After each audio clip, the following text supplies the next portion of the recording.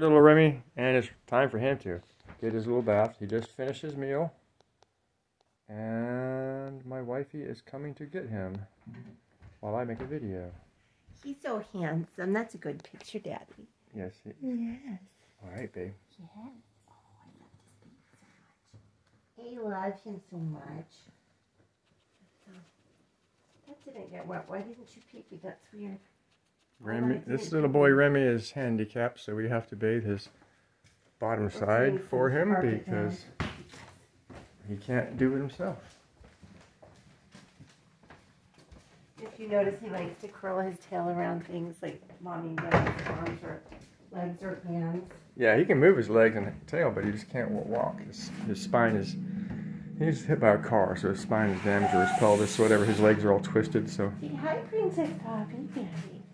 Say hi, Princess Poppy. Poppy just finished her meal and she already had her bath. She's been a good girl. This guy does not like the bathing process. Okay. He will not let go of Mommy. He doesn't quite like baths, but he has them every morning and night, and he tolerates them. See, his legs are pretty much twisted, so he's not.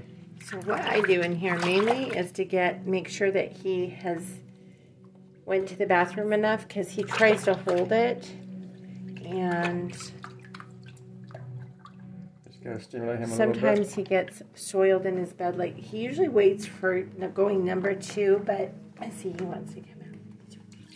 He's not in the mood to go right now, so we'll just take him out. He sometimes has to relieve himself, of course, like any of us, and he'll pee in his bed, so I'm usually cleaning at least 6 towels from his area each day.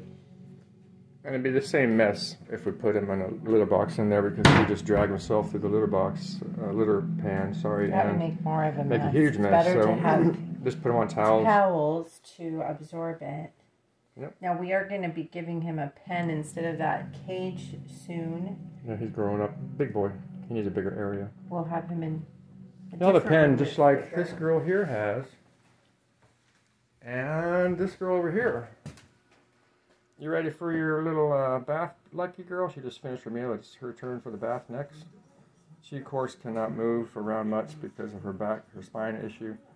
And she is a little chunky. We know that. We're decreasing her diet, so she will be a little smaller. But anyways, lucky girl's ready for her bath, whether she wants it or not.